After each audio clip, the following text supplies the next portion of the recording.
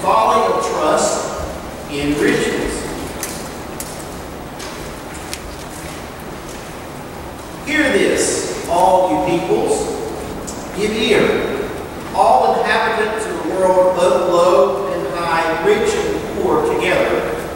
My mouth shall speak wisdom, the meditation of my heart shall be understanding.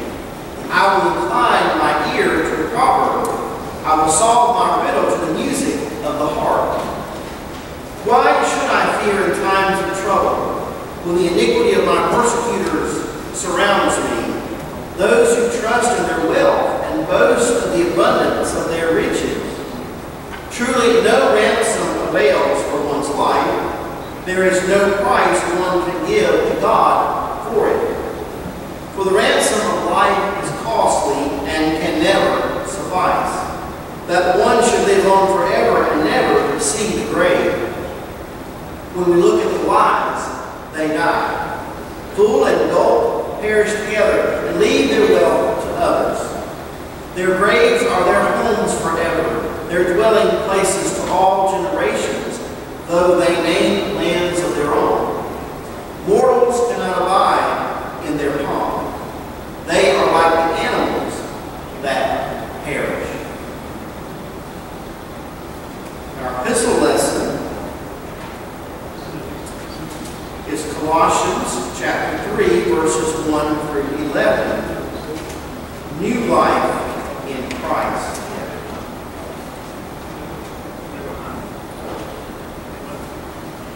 So, if you have been raised with Christ, seek the things that are above, where Christ is, seated at the right hand of God. Set your minds on things that are above, not on things that are on earth. For you have died, and your life is hidden with Christ in God. When Christ, who is your life, is revealed, then you also will be revealed with him in glory. Put to death, therefore, whatever in you is earthly: fornication, impurity, passion, evil desire, and greed, which is idolatry. On account of these, the wrath of God is coming on those who are disobedient. These are the ways you also once followed when you were living that life. But now you must get rid of all such things: anger, wrath, malice, slander, and abusive language from your mouth. Do not lie to one another, seeing that you have stripped off the old self with its practices and have clothed yourselves with the new self, which is being renewed in knowledge according to the image of its Creator. In that renewal there is no longer Greek and Jew, circumcised and uncircumcised, barbarian, Scythian, slave and free, but Christ is all and in all. Our gospel lesson is Luke chapter 12, verses 13 through 21, the parable of the rich fool. Someone in the crowd said to Jesus, "Teacher, tell my brother to divide the family inheritance with me." But he said to him, "Friend, who sent me to be a judge or arbitrator over you?" And he said to them, "Take care. Be on your guard against all kinds of greed, for one's life does not consist in the abundance of possessions." Then he told them a parable. The land of a rich man produced abundantly. And he thought to himself, "What should I do? For I have no place to store my crops." Then he said, "I will do this. I will pull down my barns and build larger ones. And there I will store all my grain and my goods. And I will say to my soul, Soul, you have ample goods laid up for many years. Relax, eat, drink, be merry." But God said to him, "You fool. This very night your life is being demanded of you. And the things you have prepared, whose will they be? So it is with those who store up treasures for themselves but are not rich praise the Scripture, and God bless the reading and hearing of His holy word. A prosperous young investment banker was driving a new BMW sedan on a mountain road during a snowstorm. As he veered around a sharp turn, he lost control and began sliding off the road toward a deep precipice. At the last moment, he unbuckled his seatbelt, flung open his door, and leaped from the car, which then tumbled down the ravine and burst into a ball of flames. Though he had escaped with his life, the man suffered a ghastly injury. Somehow his arm had been caught near the hinge of the door as he jumped and had been torn off at the shoulder. A truck driver saw the accident in his rearview mirror. He pulled his rig to a halt and ran to see if he could help. He found the banker standing at the roadside, looking down at the BMW burning in the ravine below. "My BMW, my new BMW!" the banker moaned, oblivious to his injury. The trucker pointed to the banker's shoulder and said, "You've got bigger problems than that car. We've got to find your arm. Maybe the surgeons can sew it back on." The banker looked where his arm had been, paused a moment, and grumbled, "Oh no, my Rolex, my new Rolex." I believe the man was a bit preoccupied with his possessions. They meant more to him than even his physical health. The parable of the rich fool is about preoccupation with possessions. It's about a rich man who had such a bumper crop that he doesn't even have enough storage buildings to keep it all. So he decides to tear down the barns and build bigger ones. Then, because he'll have plenty of grain and other good things, much more than he can ever use, he'll just take life easy. Sit back and relax, nothing to worry about. But when God speaks to this man, he is not happy with the man's attitude. God even calls the man a fool. In God's eyes, this man's possessions meant absolutely nothing. Unfortunately for the man, his possessions meant more to him than even God. Today's gospel passage seems particularly appropriate for this time of year. It's summertime and much of the Piedmont landscape is dotted with fields of corn and even still some tobacco. Many folks have backyard gardens. And if the crop is good, then most folks end up with much more than they can use for themselves. And then the question becomes, the things you were prepared, whose will they be? The rich man had a great crop. And a great crop, such a bumper crop, that he doesn't even have enough storage space. He's got so much overflowing. So the man is in a quandary. And we're able to listen in as the man thinks to himself. Jesus knew the man's heart. Remember that we cannot keep anything hidden from God. So the man asks himself, "Well, what shall I do?" The bounty of his harvest has far exceeded his expectations, and he has nowhere to store his crop. And it seems to be a real problem for him. But really the problem is not posed by the size of his harvest, but by his insistence on gathering and storing it for his own use. He plans to hoard it, keep it all for himself. The thought never even enters his mind to share with those in need. No, he's going to keep it all for himself. And once he decides to build bigger barns to store the crops, notice his self-centeredness in the frequent use of the possessive pronoun, my crops, my barns, my grain, my goods, and finally, my soul.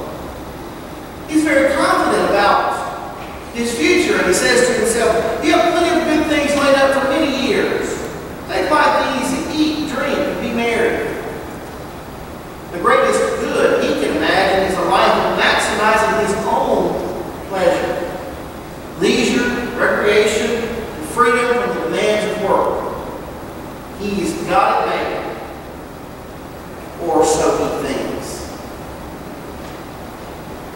This man has shut everyone else out from his life and his thoughts, even God. There's no room for anyone else, just himself and his possessions. But just as a man thinks he has everything planned out, God speaks to him. Imagine how surprised the man must have been. Obviously, the man had forgotten that God could hear his thoughts. God then proceeds to tell the man what his future would actually be. It's quite different from what the man had planned out. God says, this very night your life will be demanded from you. Then who will get what you have prepared for yourself?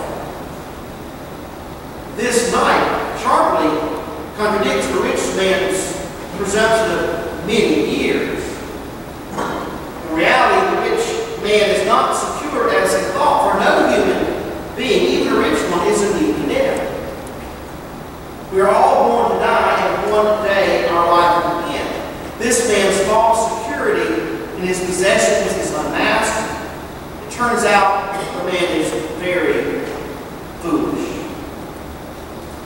In this parable told by Jesus, the rich man makes many mistakes. And this parable speaks so clearly to 21st century American culture as if this parable was written today. And even those of us who are Christians are sometimes guilty of taking the attitude of the rich fool. First of all, the man never gave credit to God for what he had. He never realized that it was God who had blessed him with the bountiful harvest. In this parable, God does not even appear to be in the picture at all. The man only speaks of himself. There seems to be no relationship with God or with anyone else for that matter. This man was so preoccupied with his wealth and possessions, he forgot about God. And whenever things are going well, we tend to forget about God. And so this is a very important lesson in stewardship. We can never forget that all that we have is given to us from God. He is the one who provides all the blessings. So God must get all the credit. And we're all blessed in many different ways. Yes, some folks happen to be blessed with wealth and possessions. But other people may not have as much stuff, but they're blessed with family and friends. But the temptation these days is for material blessings to get in the way of our relationship with God. We're so bombarded with materialistic messages in our culture. There are so many things that we have to have, or we think we have to have. Things or possessions are not bad in and of themselves, but they become a problem when they are the focal point of our existence rather than God. Now, it's one thing to be rich with possessions, but we are supposed to be rich toward God. Our relationship with God must be the most important part of our lives. It must be at the center, and not all the things that we have. They should be secondary, really bottom of the list. But number one must be our relationship with God. Because our possessions, they're not going to get us into heaven. When we die, it doesn't matter how much money or possessions you have. People think that it does, but it doesn't. You see, that quickly passes away, and you certainly cannot take anything with you. We're all equal in debt. Therefore, we must have our treasure stored up in heaven. The rich man was secure in his self-sufficiency, but it turned out to be a false sense of security. Because of his wealth, he didn't think he needed anyone else. He needed neither the love of family nor faithful friends. He does not feel the need of a community of support nor the security of God's love. He thought all that he needed was his possessions. But when our life ends and our soul is required of God, we need Him rather than our possessions. Unless we have depended upon God all along and have accepted Christ as our Savior, then our treasure will not be stored up in heaven. Only Jesus Christ can get us in heaven. Whatever material possessions we own will get us absolutely nowhere. rich man was greedy. Oh, was he greedy. He never gave thought to what he could do to help others in need. He only cared about his own welfare. If God does bless us with money or a good crop of vegetables, well, then there's a reason for it. We're to share with others and to help those who are in need. Instead of thinking of ways to keep all this grain, the rich man should have given his excess away. And that would solve his problem, wouldn't it? It's a pretty easy fix to his problem. No, he didn't think about that. I mean, he would have had more than enough himself anyway. He certainly wasn't going to go hungry. So we cannot be selfish as the rich man was. Jesus Christ was not selfish. He didn't have to die. Jesus didn't have to die for us.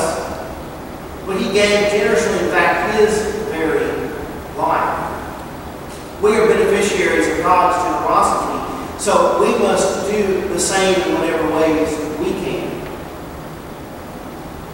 The rich man was hedonistic.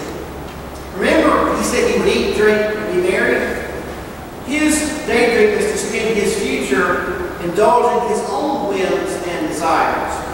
He was going to do whatever he wanted to do. We tend to think this way sometimes ourselves. His vision of the future sounds uncomfortably like one that most of us have for our retirement years.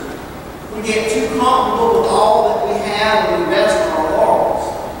We forget that this life will have an end. We forget that we must live not for ourselves, but for God. It's not supposed to be about what we want to do, but about what God wants us to do. Being a Christian and being obedient to God's will is not about eating, drinking, or being merry. It's about serving God and others, putting Him and others before ourselves. Now, this passage is a hard one for us to read, especially when we are daily tempted to follow the ways of the world, which is the example of the rich fool. That's the way the world lives. Society teaches us to be like the rich fool, hoard it, keep it all for yourselves. But unless we wish to be called unprepared as the rich man did, we must take a close look at ourselves and how we handle our possessions. Are we rich toward God? Or is our treasure stored up in earthly possessions? J. Vernon McGee has some very pointed thoughts to say about the parable of the rich fool. He says, our Lord called the man in this parable a fool. Now, all outward appearances indicate that he was a good man. He was a law-abiding citizen. He was above suspicion. He was living a good life in suburbia, living in the best residential area of the city. He was not a wicked man or a member of the mafia. He was not crooked in politics. He was not engaged in shady business. This man seems to be all right. And our Lord called him a fool. Why? This man gave all his thought to himself, and he was very covetous.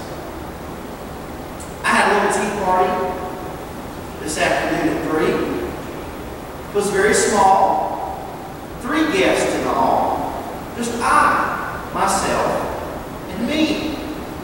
Myself ate all the sandwiches while I drank up the tea. It was also I who ate the pie and passed the cake to me. This is the way many people live. It's probably the way most people live these days. The parable of the rich fool is one of the most pungent paragraphs in the Word of God. The philosophy of the world is eat, drink, and be merry, for tomorrow we die. Our Lord has said that's the problem. That's what makes a man a fool. If you live as though this life is all there is, and you live just for self, and as though there's nothing beyond death, you are a fool. The parable of the rich fool is a lesson in stewardship. It's about what we do with what God has entrusted to us. Are we sharing and giving generously to God and others, or are we keeping it all for ourselves? Are we hoarding it? Are we just building up bigger and bigger barns and storing it, not doing anything with it, just keeping it for ourselves? That's not what God wants us to do.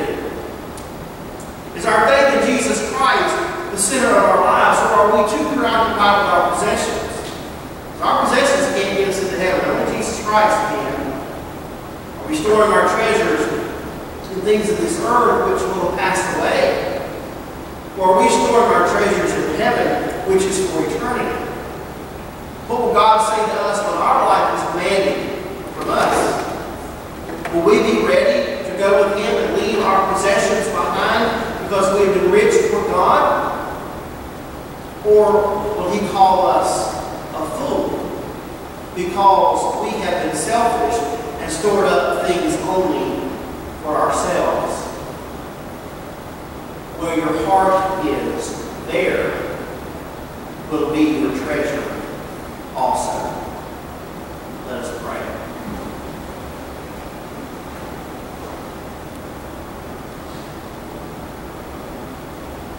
Lord, the parable of the rich fool is one of the best parables in all of Scripture. It is such an important lesson for us. All too often we are selfish, and we want to keep all that we have close to us. We're afraid to share it. We're afraid to give to you what we're supposed to give. We give so little to you, Lord. We're supposed to give of our time, our talent, our treasure. And yet we want to keep it all for ourselves like the rich fool. When we have excess, no, we don't think about sharing it and giving it away. No, we want to hoard it and store it up and build bigger barns for ourselves. Well, we know that didn't turn out too well for that rich man, did it? Lord, we don't want to be called a fool. We don't want to be storing our treasure only on earthly things. Lord, we want to be storing our treasure in heaven. So, Lord, work in our hearts, open us up to be generous, to be the stewards you called us to be, that what we have been entrusted with, you call us to share and to give. A tenth, a tithe, 10% of our income is supposed to go to you, O Lord. And yet people give so little, so little. And when we give you so little, we're only robbing ourselves of further blessings. And we're selfish with our time and our talents. We don't want to do things in the church. We don't want to volunteer. And it can't be that way, Lord. So help us to see what you want us to see. Work in our hearts. Open people up, Lord, to give more of themselves to you and to our church. Help us to be more generous, Lord. Help us to store our treasure not in earthly things, but in heaven. Because heaven is for eternity. These possessions will pass away and they'll mean nothing.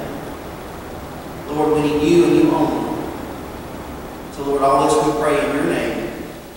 Amen.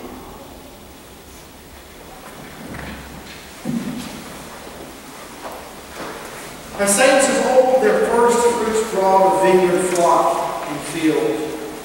To God, the giver of all good, the source of bounteous yield. So we today, our first fruits bring the wealth of this good land. A farm, a market, shop and home, of mind and heart and hand. Let us stand as we sing our hymn of commitment, number 650.